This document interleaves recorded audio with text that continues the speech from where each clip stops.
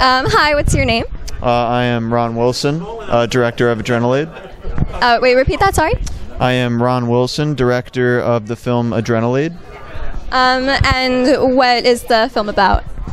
So the film is a neo-western action short about a young woman who's trying to be a bodyguard, despite her kind of small stature and kind of personal issues.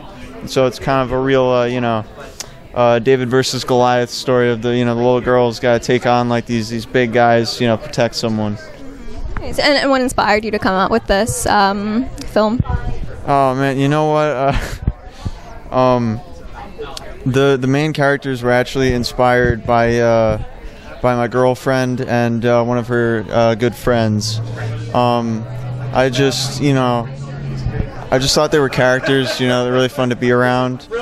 And yeah, her friend, who is the main inspiration for Adelaide, the main character, was just she's funny in that, like, she looks very young, but she's like kind of wise beyond her years. Like, she has a very like old man kind of feeling to her with how she speaks and whatnot.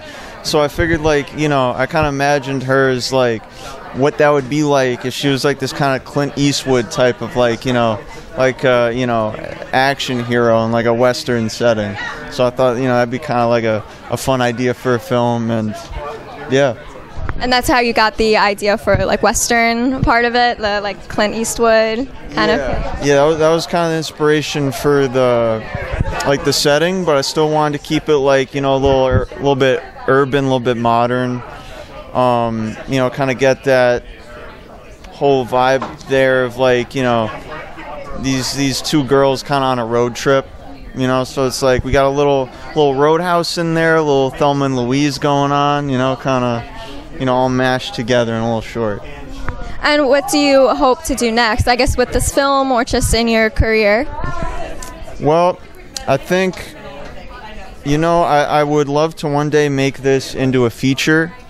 I think it has the potential for it, but it's really difficult. Be a lot of money. So I think going forward, what I want to do is I'm looking to make a comedy sitcom. I'm trying to get off the ground, shoot the pilot soon. Name is Clear and Far. It's kind of like It's Always Sunny in Philadelphia type of vibe, with two girls just trying to make things work, both in their love lives and as low-level drug dealers. Wow, that's comedy. And any other final takeaways you wanted to share or thoughts? This is a lovely festival. I had a lovely time here. This is a lovely interview. Thank you very much. Oh, thank you.